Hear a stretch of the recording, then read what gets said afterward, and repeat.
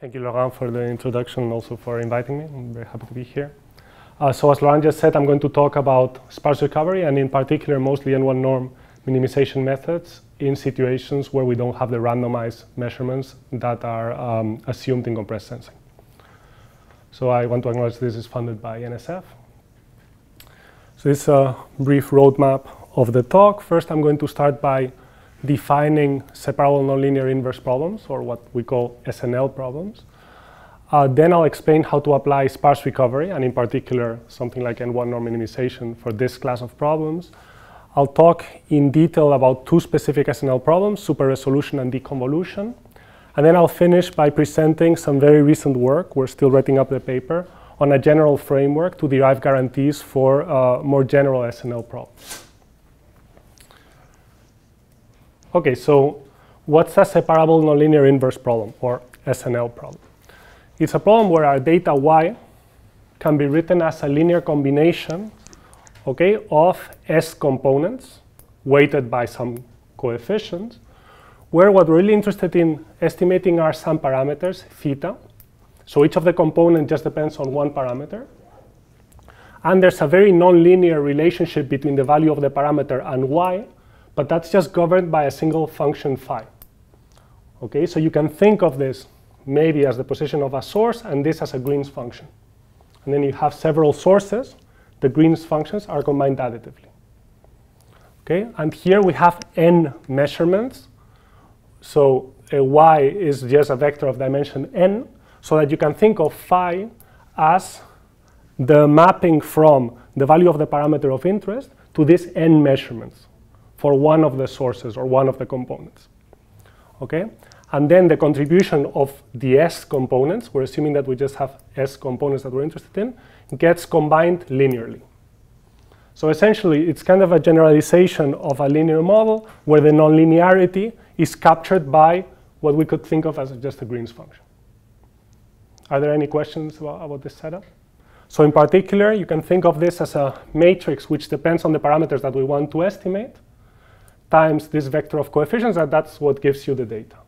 But we don't know these parameters. Okay? Any questions about the setup? So it turns out that we can model many problems of interest as SNL problems. Super resolution and deconvolution, which I'm going to talk about more in detail in a moment, but also source localization in EEG, direction of arrival in radar and sonar, and magnetic resonance fingerprint. You're probably not as familiar with this last concept. Magnetic resonance fingerprinting is a technique in quantitative MRI where we're interested in estimating magnetic relaxation time constants of tissues in a voxel in your body. And it turns out that those constants determine the time evolution of the magnetization in that pixel. So here, if it turns out that you have a tissue with a time constant of 120, you will see this time evolution of the magnetization in your pixel, or voxel, as they say in MRI. If it was 300, then you would see this other one. And sometimes you have several tissues within one voxel, and under certain assumptions, they combine additively, so that we have exactly an SNL problem where two of these guys are going to be combined additively, but what we're really after is this parameter, like these two parameters, is what we really want to estimate. Okay? And again, the nonlinear relationship between the parameters we're interested in and the data is captured by the Green's function of in this case, of a certain differential equation. Any questions about that? This is just to show you that these ideas apply much more broadly than just in super resolution and deconvolution. Okay, so how can we apply sparse recovery for SNL problems? There's actually quite a few methods that you could use to tackle problems of this kind. You could just consider a least squares cost function and do gradient descent on the parameters. Typically, what is going to happen there is that you're going to end up stuck very quickly in a local minimum. But you could think of variations of these methods that could actually work well, and that's a very interesting research direction.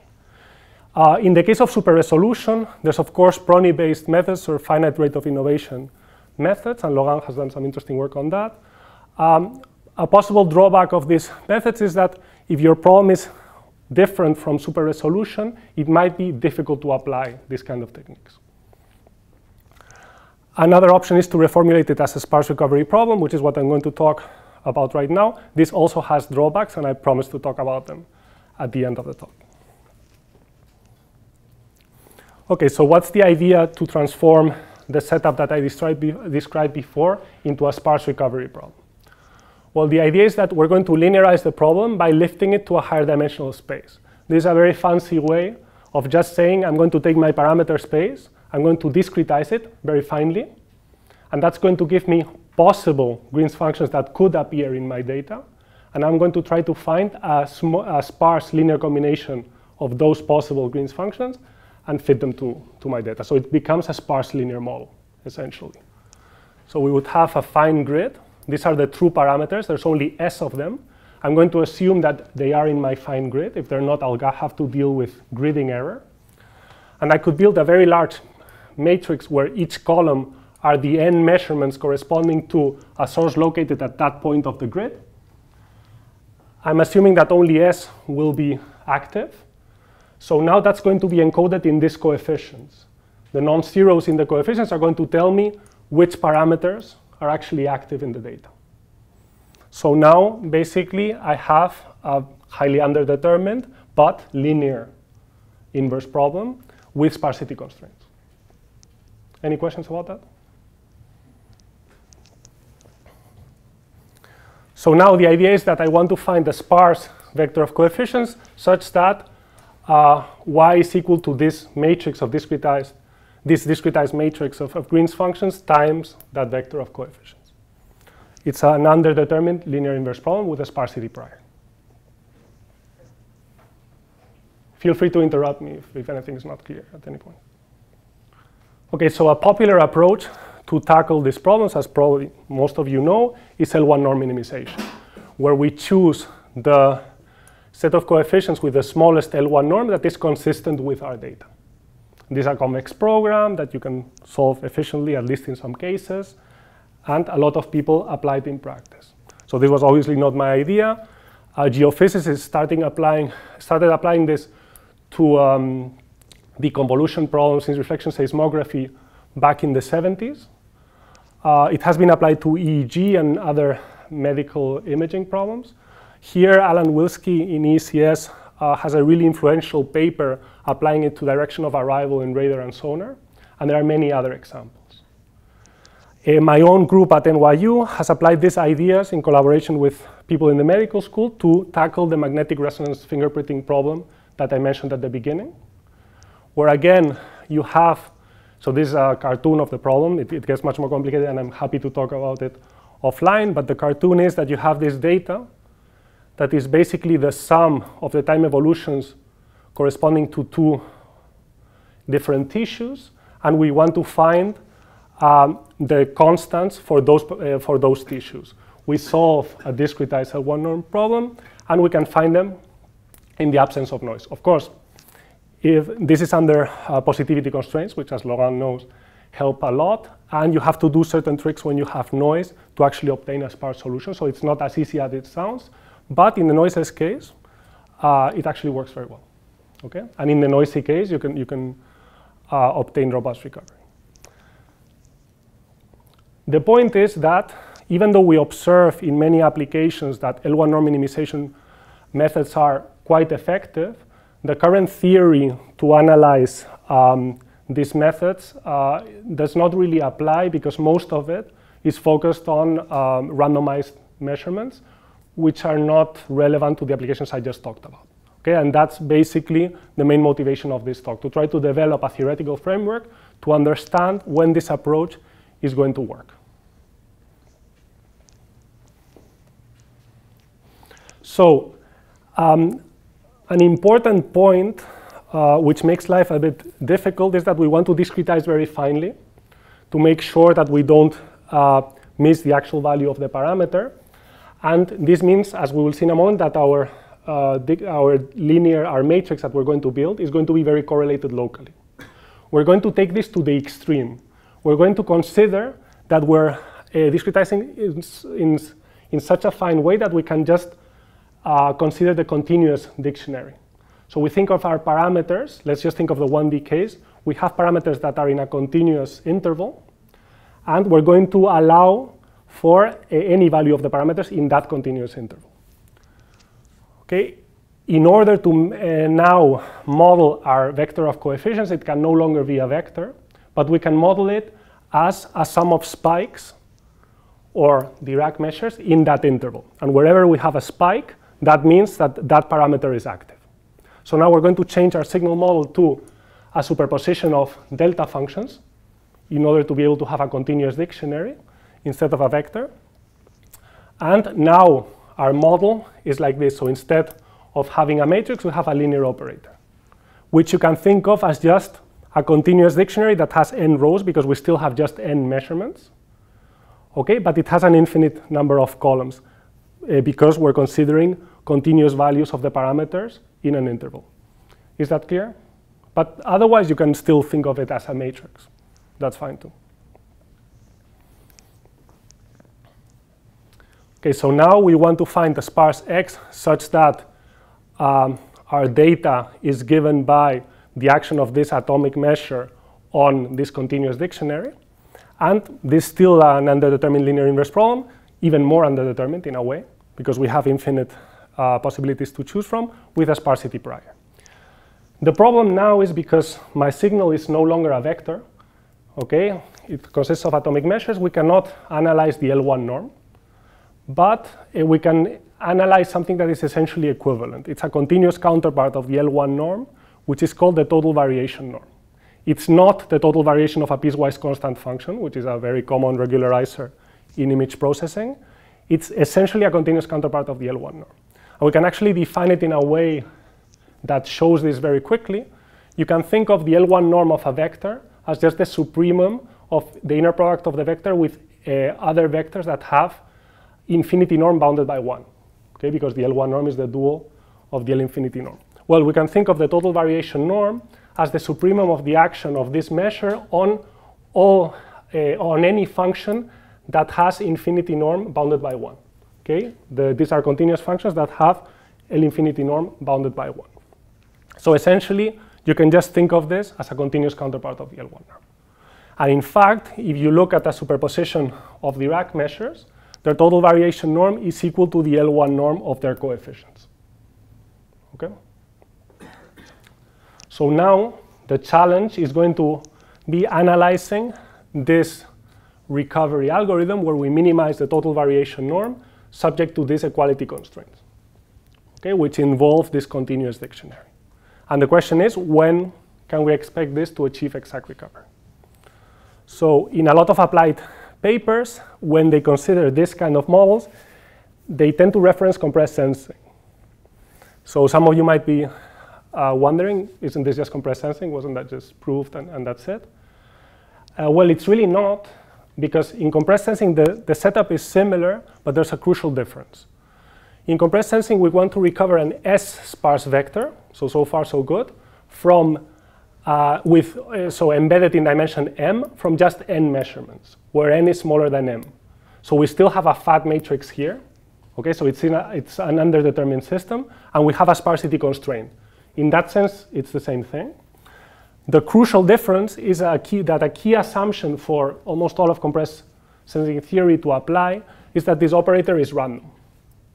And because of it being random, it satisfies properties such as the restricted isometry property with high probability, which essentially mean that when we restrict the action of the operator to only act on sparse vectors, it's going to preserve their norm. Okay? So just to make that clearer, the restricted isometry property for a certain matrix holds if for any S sparse vector X, when we apply the matrix to the sparse vector, its norm is preserved. In particular, there cannot be any sparse vectors in the null space. This is really nice because imagine that you want to recover sparse signals from this kind of measurements. If you have two S sparse signals, x1 and x2, and you are worried that they're going to give you the same data, so you're not going to be able to make a difference between them, because remember, this is underdetermined. If you look at the difference between the data coming from x2 and the data coming from x1, that's just equal to the action of the matrix on their difference. But now their difference can be at most 2s sparse. So if that matrix satisfies this restricted isometry property with 2s, we know that the difference is going to be, the L2 norm of the difference is lower bounded by the L2 norm of the actual signals times a constant. So this essentially means that when you have randomized measurements, you don't have to worry about two sparse signals producing the same measurements. The thing is that for the SNL problems that I have just defined, even if you're on a grid, like forget about the continuous dictionary, we only make things worse.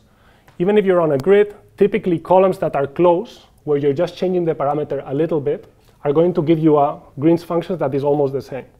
So you're not going to have the restricted isometry property even for for sparsity 2, because you have adjacent columns that are very correlated.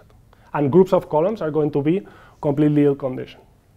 So the RIP does not hold at all. You can have some sparse vectors that essentially produce almost the same data. So now what do we do? Well, this makes clear that sparsity is not enough, but maybe under additional restrictions, we can still show that things work out. Okay? But the bottom line is that compressed sensing theory does not apply because, in fact, general sparse recovery for this kind of dictionaries is impossible, at least in a stable way. Any questions up to here? Okay, so I'm going to talk about super resolution, which is a work that I started during my PhD with Manuel Candes at Stanford. The motivation here is that whenever you have an imaging device, the resolution at which you gather data is limited by diffraction, typically. And if you have a problem like this, where you want to image point sources from fluorescent probes to do fluorescence microscopy, this is a problem. So here, you can think of this problem as you have a cell which you want to image, and there are some fluorescent probes shining randomly within the cell. You take a lot of frames, and the problem is that each time one of these fluorescent probes shines, if you look at it with your microscope, you're going to see a blur. Now, you put all of these frames together without doing anything, you see this, which is completely useless. But if you manage to super resolve the location of these fluorescent probes in each frame and then you put it together, then you get to see interesting structures in a cell. Okay, so here the idea, have a picture here, the idea is that you have some point sources which get blurred by a low-pass filter, and then your data looks like that, and our goal is to find the locations of these point sources. Okay? If you look at it in the frequency domain, we don't get to see all of the spectrum of the signal because this filter basically kills the high-pass frequencies. So we only get to see the low-pass frequencies, the low-pass Fourier coefficients of these spikes. Okay? And the problem is recovering this from those low-pass Fourier coefficients. The mathematical model is basically that we have these spikes within an interval. We're looking at the 1D case that have a certain amplitude, and we get to see essentially their low-pass Fourier coefficients, where k here goes from minus the cutoff frequency to the cutoff frequency. Okay? This is exactly a separable nonlinear problem because this is a sum of these delta functions. Essentially, we're seeing a linear combination of these complex exponentials scaled by a constant. Okay?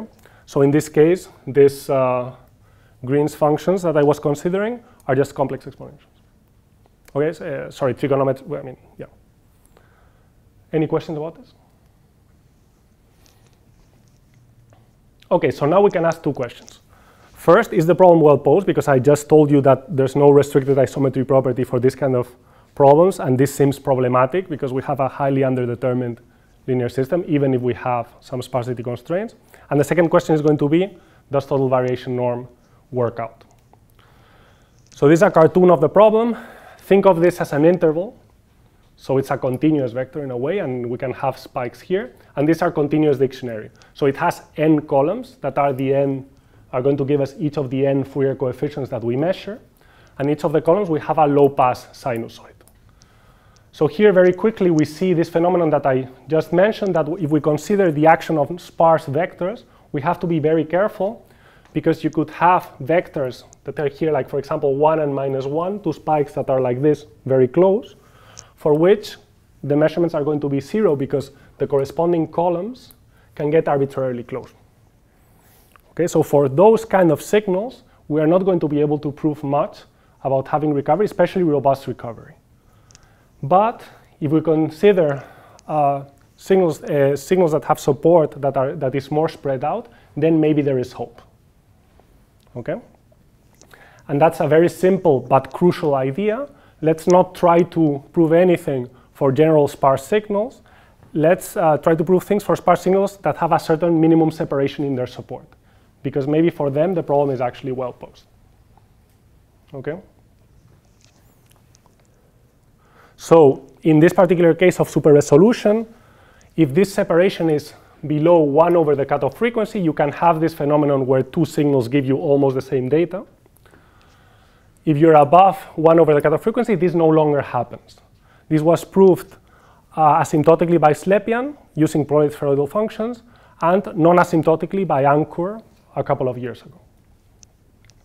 Just to give you an idea of what I mean by 1 over the cutoff frequency, it's actually the width of this low-pass filter that we're convolving with the spikes. Okay? It's twice what they call the Rayleigh distance in the literature sometimes.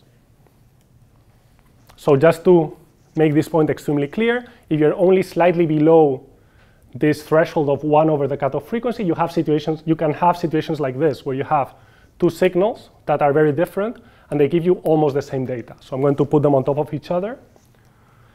These two signals, each of which have that minimum separation, give you this data, which is almost the same. The phenomenon why this happens is that you have these sparse signals that are almost high pass. Almost all of the energy are in the high frequencies, which you don't get to sample. Okay? And again, this will not occur when the separation is above 1 over the cutoff frequency. Okay, so now we're interested in seeing, for this more restricted class of signals that have a certain minimum separation, does total variation norm minimization actually work? And so the idea is we minimize the total variation norm subject to this linear measurements. So the way we're going to prove that it actually works out in certain cases is by building a dual certificate, which is a technique that was taken for compressed sensing. So I mean, the intuition and some of the techniques from compressed sensing can be very useful. It's just that they don't apply just naively to this kind of settings. Okay, so what is a dual certificate? Just intuitively, a dual certificate is a dual variable that is feasible for the dual problem of the one we're interested in, and which essentially guarantees that your original signal that you want to recover achieves the smallest possible value of the primal cost function. Okay, that's what's happening intuitively. In this case, because of the particular form of the total variation norm, we have that a dual certificate associated to a superposition of delta functions is of the following form. It's equal to V transpose times phi of theta, so it's a function of theta. So you can think of it as just a function on an interval. You can think of this condition as the dual, like as this, with what we call the dual combination or the dual function. You can think of it as being in the row space of this dictionary. It's a linear combination of this n rows of your continuous dictionary. Okay? We'll see in a moment why that's important, but it's of this form. Okay?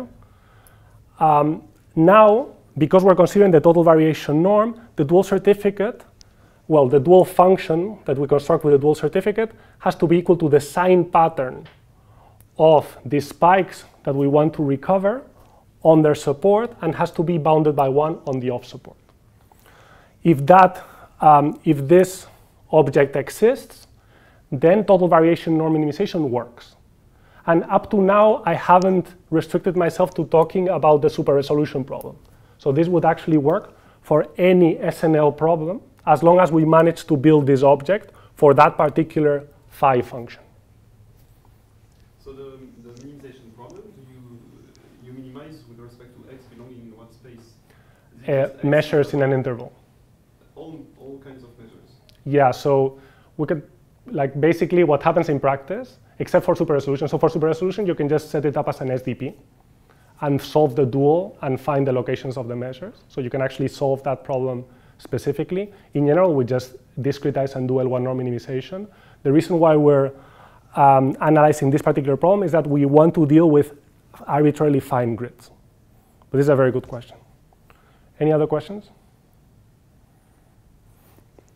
Okay, so if we can build this object, this means that for this particular signal, we know that total variation norm minimization is going to recover it. Is that clear? Why is that the case? Well, imagine that you have another feasible signal.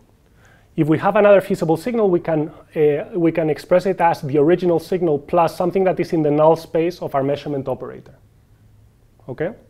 So now we have the total variation of this other feasible signal, and we can express it as the supremum over all continuous functions bounded by 1. Okay? And now the application of x on f and h on f. Okay? In particular, we can plug in q because this object that we are assuming exists, as we will see, it's a bit difficult to actually construct them, but let's assume that it exists. We can plug it in there because it's bounded by 1. And now, because of the conditions that we have imposed here, this thing is equal to the sign pattern of x on its support, and it's strictly bounded by 1 on the off support. And we can write it in this way, as a linear combination of the rows of this continuous dictionary. So here, basically, we have that when we consider its actually like its interaction with x, we can just restrict q to the places where x is non-zero. There we know that this is just going to be the sign of Cj. And here we can just replace q by v transpose phi of theta. And what happens is, here on the left, this is equal to the sign of Cj, so you're just going to get the L1 norm of the coefficients, that's the total variation norm of x, and here we know that this guy is in the null space, so it's gone. Okay, this is just basically showing you very quickly why the existence of the dual variable shows you that the original signal has the smallest possible total variation norm. Doing a little bit more work, if you are able to do this for any sign pattern, this implies actually that you have the unique solution because of the strict inequality on the off support. But I'm not going to get into that. It's not too difficult to prove. Okay, the point is that if we can build these linear combinations of the rows of the continuous dictionary that interpolates the sign patterns of the spikes, we're good to go. For any SNL problem. The problem, of course, is actually doing that for specific ones. In the case of super resolution, this row space is spanned by low-pass sinusoids. Okay, this Q function that I've been talking about, you can think of it as just a linear combination of low-pass sinusoids. Now, we would like to show that for any sparse signal that has a minimum separation above the minimum separation that we know is needed for the problem to be well posed, we would like to show that a dual certificate exists. If we manage to do that, then we've shown that total variation or minimization recovers that class of signals. Interestingly, here we see immediately why this minimum separation is helping us. Because if we want to show that you can always use a low-pass trigonometric polynomial to interpolate a sign pattern, if you make this change very rapidly and you push them together, it's going to be very difficult to maintain the trigonometric, to find a trigonometric polynomial that interpolates that and doesn't shoot off beyond the bound on, so the bound on its amplitude. It's going to have amplitude bigger than 1 very quickly. But if things are spread out, you can probably find a low-pass polynomial that does the job. A possible way of doing that is just taking a Fedger kernel. We use something a little bit different, but it's the same idea, and interpolating the sign pattern. Okay, and technical comment that is not too important is that that actually doesn't completely work, because locally you're going to still violate this annoying amplitude condition that you have to be strictly bounded by 1. But you can correct this by adding a correction term that involves the derivative of whatever kernel you're using to interpolate, which is also a low-pass trigonometric polynomial, so that's fine, and forcing the derivative at those points to be 0. And that actually works out. Okay, but the idea is that we know we want to interpolate this sign pattern with a low-pass trigonometric polynomial. You can use some fast-decaying kernel to do it, and then do some corrections. This is the technique that we use to prove that super resolution works out for a minimum separation of 2 over the cutoff frequency in 1D and 2.38 over the cutoff frequency in 2D.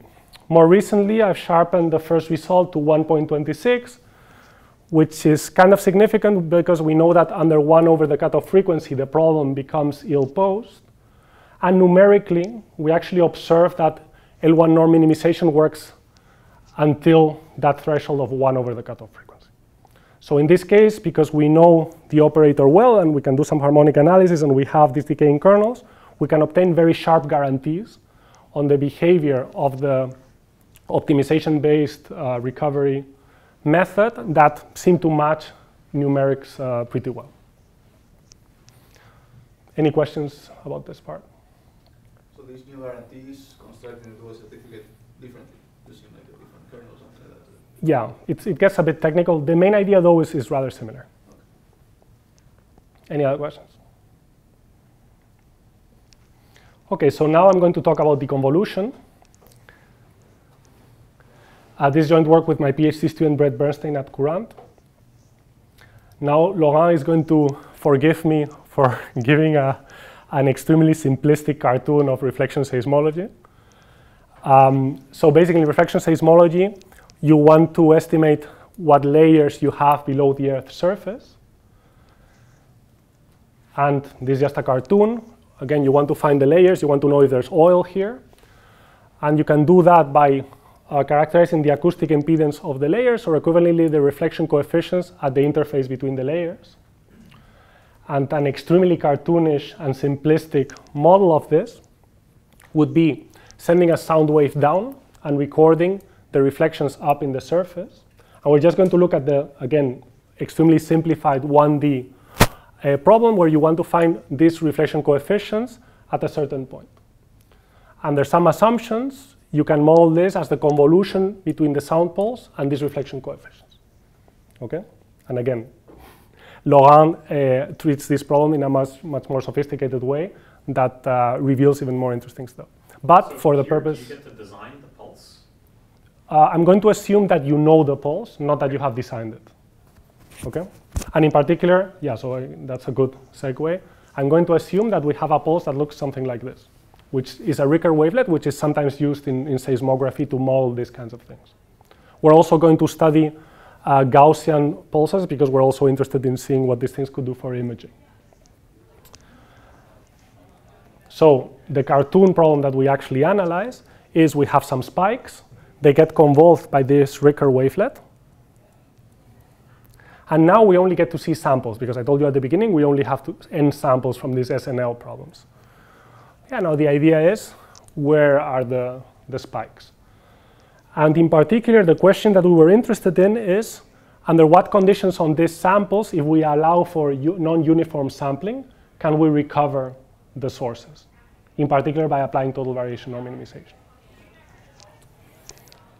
So, unsurprisingly, this can be modeled as an SNL problem, where the parameters are, again, the locations of those spikes.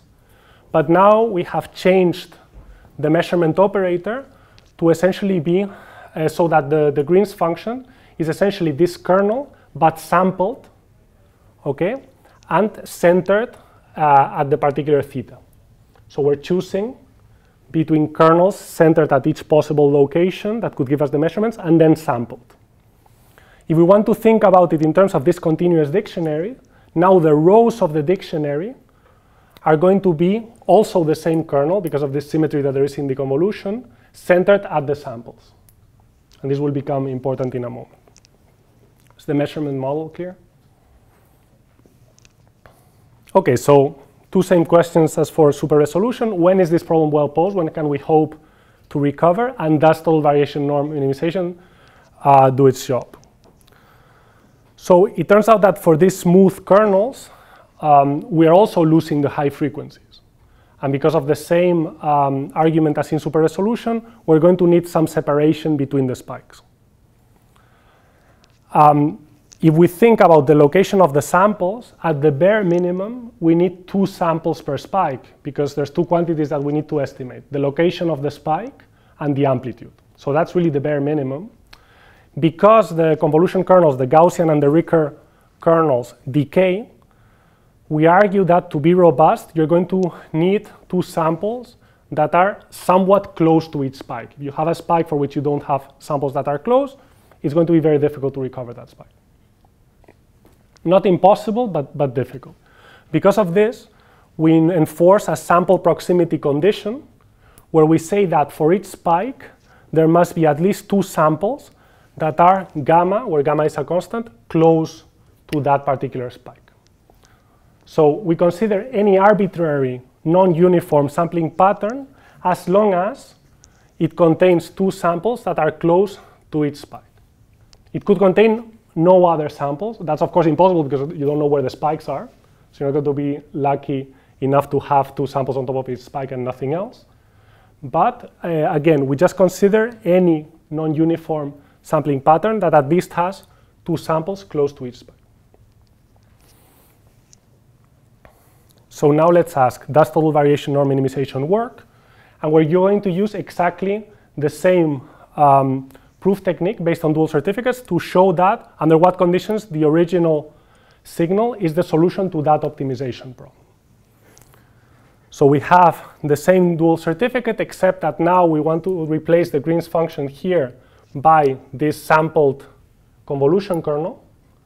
And as I was saying before, you can interpret this as this guy being a linear combination of the convolution kernel, but fixed at the sample locations. In super resolution, because we had low-pass trigonometric polynomials, we could consider Ferger kernels that were shifted wherever you wanted them to be shifted. Now we don't have that luxury anymore. We want to be able to interpolate the sign pattern of this guy with kernels that are going to be centered at the samples that we have, at the end samples that we have. That's what we need to do if we want to build a dual certificate. Since we have the sampling proximity condition, something that we can do is we can say, okay, forget every other sample. Okay, just consider the 2 samples that are close to each spike. This gives me some degrees of freedom.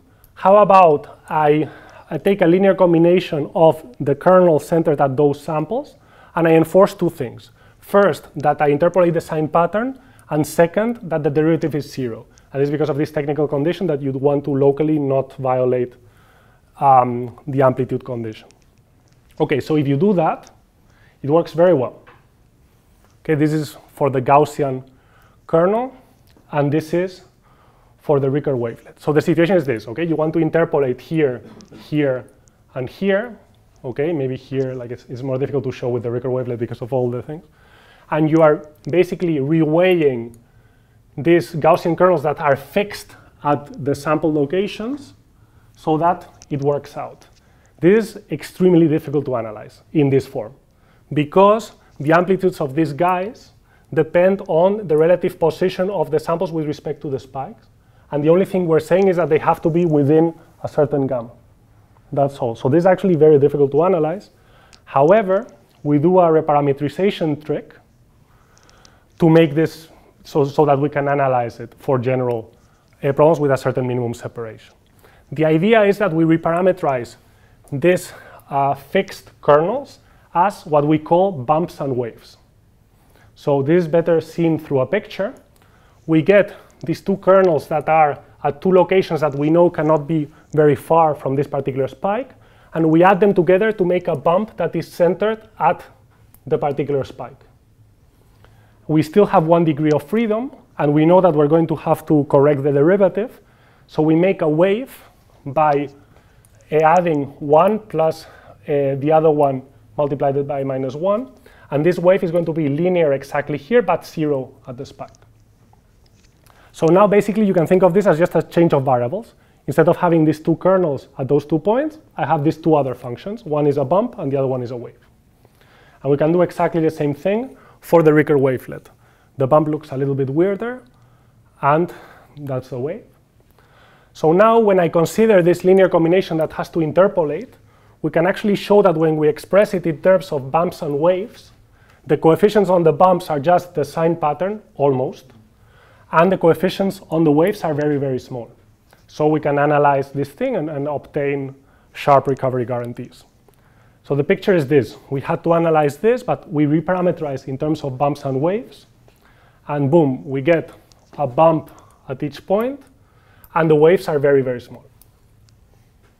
And we can do the same thing for the Ricker wavelet. This would be a nightmare to analyze, but if we reformulate it in terms of bumps and waves, we just have a bump on top of each spike.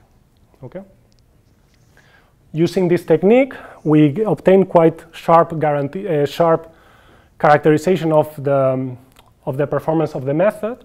So this is the spike separation. Okay, we assume that we have a Gaussian with standard deviation 1, and the problem completely scales if you want to change to other standard deviations. And these are the sample proximities that we consider. We observe exact recovery in this region, and we can prove down to this region using the technique that I just showed you. And this is what we can prove for the Ricker kernel. Any questions about the convolution? Okay, so now I have shown you how through quite a bit of suffering, you can actually use your knowledge about these particular operators to construct dual certificates and show under what conditions total variation norm minimization works. But it would be very nice to have more general guarantees for more general SNL problems. Why? Because in a lot of these problems, okay, this joint work with Brett again and with Sheng Liu, who is a master student at CDS, but is going to join us as a PhD student next year. We would like to be able to characterize more general SNL problems because if you remember this magnetic resonance fingerprinting problem that I was telling you about, this dictionary, we actually build it by solving the block equations numerically. So we're not going to be able to have such a tight handle on it to be able to prove anything theoretically for that particular dictionary, but it would be nice to have general guarantees that for these kinds of problems, things are going to be okay. Other examples where we have dictionaries that are computed numerically include source localization in EEG, where you have to worry about the geometry of the head of the person that you're actually imaging. Direction of arrival in radar sonar, where you have different media and also different arrays of antenna. And the problem that I just mentioned, magnetic resonance fingerprinting. Okay? So the idea is that it would be very nice to obtain guarantees in the same spirit for more general SNL problems. Again, just so that we remember, we're modeling these SNL problems as Dirac measures in the parameter space. We want to recover these parameters, and we have these Dirac measures that tell you which parameters are active. And what we get to see is the action of this continuous dictionary, okay, interacting with the spikes. So these are just two cartoon problems that I'm going to use to illustrate our general framework. Imagine that you have a rod with varying conductivity, and you know that you have some sources. Okay, so maybe we have a source here so that the heat diffuses. Then we have a source there, has negative amplitude because it's a toy problem, but anyways. Here the heat diffuses much quicker, here it diffuses more slowly, and here it diffuses very, very slowly. Okay, and now we sample this and we want to find where the sources were. You could construct this dictionary that that we discussed before that gives you basically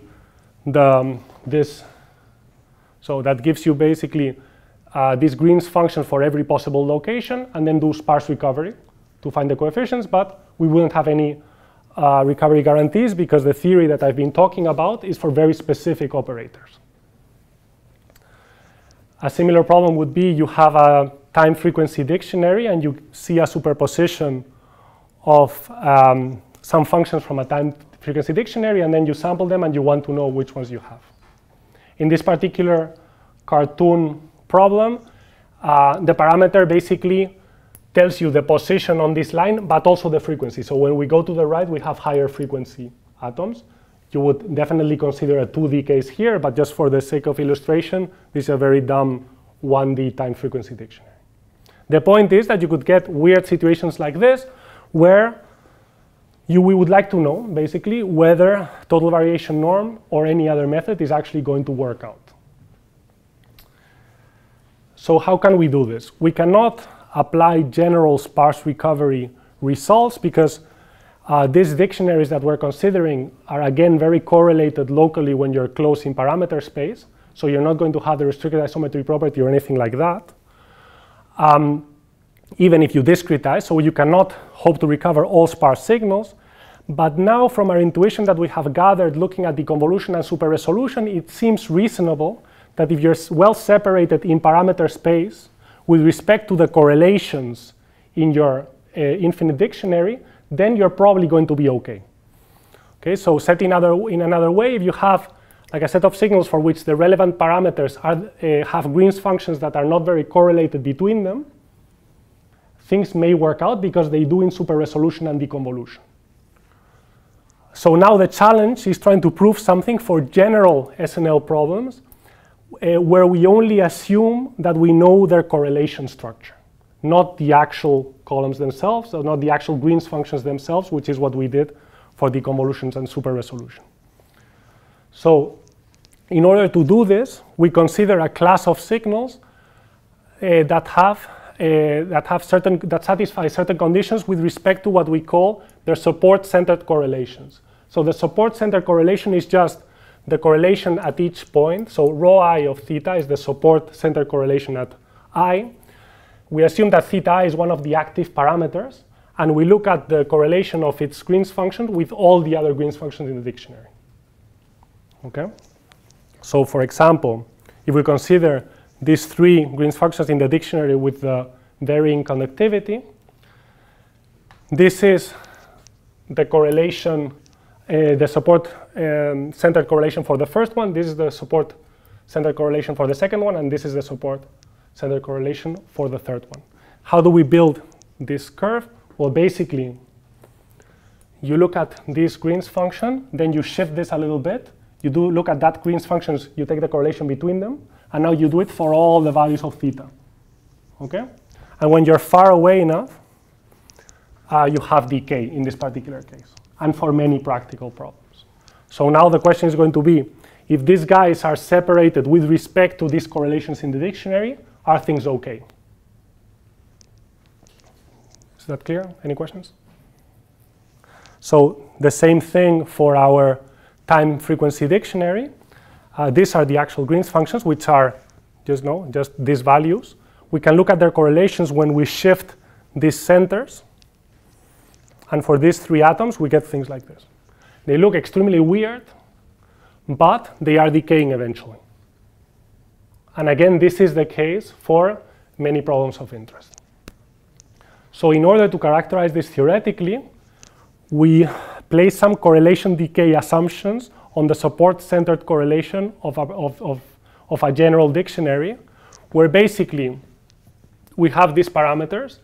We have a near region where the correlations almost become 1. So we assume that we're going to be concave there, because you have to approach 1 because you're correlated 1 with yourself, and things are continuous. We are assuming that we have smooth Green functions. Then we have an intermediate region where we allow this thing to get as weird as it wants, but bounded. Okay, so there's an intermediate region with this where we're going to assume that this is bounded. And then we have a faraway region where there's going to be a decay that we assume to be exponential, but could be quadratic or could be something else as long as it's summable at the end of the day. Okay, this is the general class of, this is how we characterize a general class of SNL problems that have a certain correlation decay in their dictionary structure. Okay, so this is saying exactly what I said, where they're concave in this near region, they're bounded, and then they decay. So a technical issue is that we also, when we get to the proofs, we also need a decay condition on the derivatives of this support-centered correlation. And a very interesting open question is this necessary? We can build some counterexamples that show that if your correlation is not very smooth, you're going to run into problems, but we don't have, I wouldn't say that we completely understand why we also need a decay in the derivatives of the correlation between atoms. That's not very intuitive. It could be that it's just going to shift your solution slightly, and this is what we observe in some examples, but again, I wouldn't say that we have characterized that completely. But for now, we're just going to assume it. We have also a decay in the derivatives of the support-centered correlations. Okay, so now basically, we're going to assume a minimum separation condition that depends on the separation between the spikes and this area where things start to be bounded, okay? That is basically normalized by the decay of the correlation at each point. So we're going to allow, as in the varying conductivity case, for the correlations to decay in different ways. But of course, we're going to take this into account in the minimum separation. Things decay quickly, things can be closer. If the correlation doesn't decay as quickly, you have to be farther apart. Okay? This is how the condition looks like. But the main point is that normalized by the decay of each point, you have to be spread out, which is what the same kind of conditions that we were assuming in deconvolution and super resolution. And now the point is that for any SNL problem that has that decaying correlation, and again also derivatives with, so a support-centered correlation that has derivatives that decay, and that's perhaps the part that is a bit less satisfying at this point. Total variation norm minimization achieves exact recovery under the separation conditions with a normalized separation that is just a constant, which depends on the decay bounds, like how curved you are locally for the correlation, how bounded you are, and the constant in front of the decay. Okay? And again, you could change this to things that are not exponential decay. We just wanted a statement that was easier to state. And we're not looking for sharpness because we're considering really general dictionaries. As we have seen, if you actually use the fact that you know your dictionary in some cases, you can get much, much sharper results. So how do we prove this? We basically, like probably unsurprisingly, just build a dual certificate. In this case, we are going to not, we're not going to have a tight handle on this guy. We're going to build a dual certificate that basically is a linear combination of the support-centered correlations. And this works out, except that you also need the derivatives to correct and so on, but that's the same technical detail. What you should probably be asking yourselves is, why can I use the support-centered correlations and still get a valid dual variable? And that's the main insight that makes this whole framework possible. Well, I mean, just by definition, the support-centered correlation is the inner product between phi at theta I and phi of theta. So you are in the row space of your measurement operator, okay? Where the V function, the dual variable, is equal to this for the coefficients that allow you to interpolate.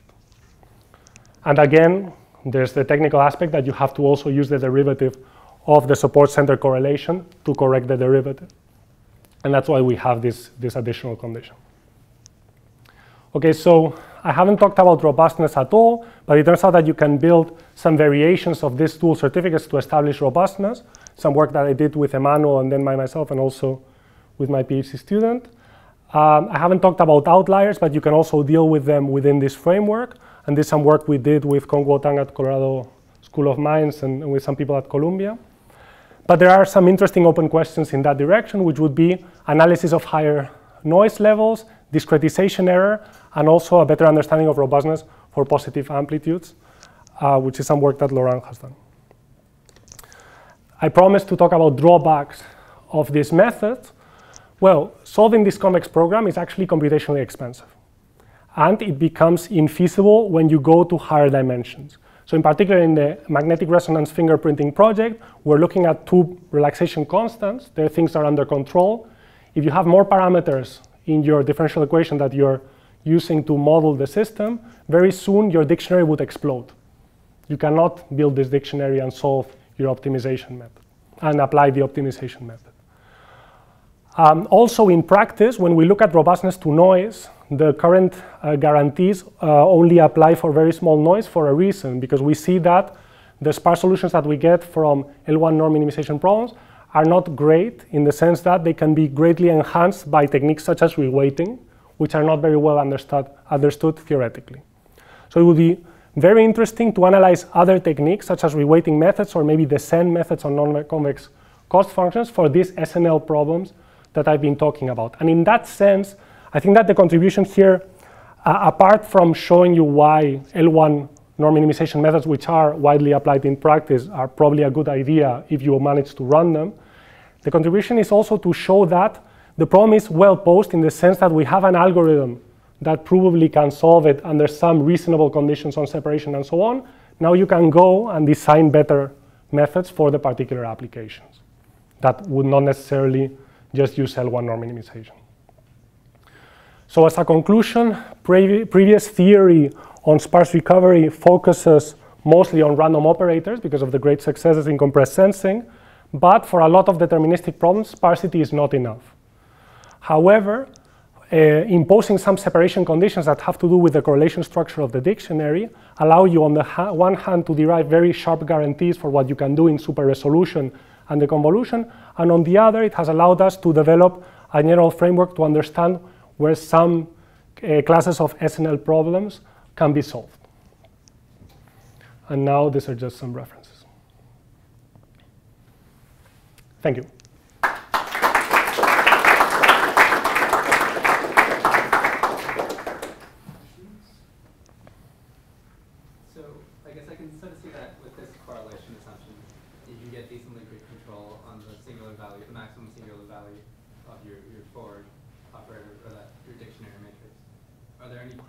So, I mean, that's an interesting question because in this final part, we don't really have theoretical results that tell us when things are well conditioned or not, as we have in the super resolution case, where Anchor, for example, has actually gone and analyzed the restricted, what you can think of as the restricted singular values.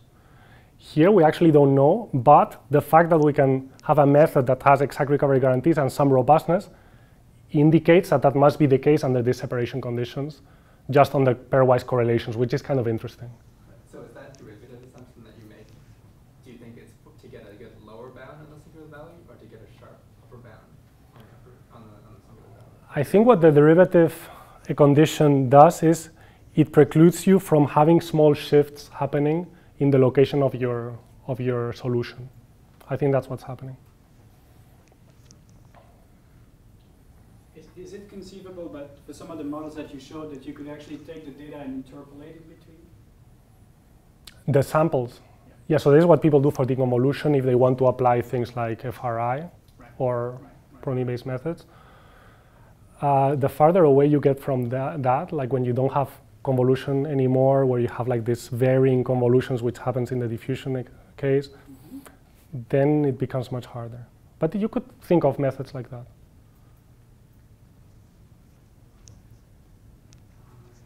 And Carlos again.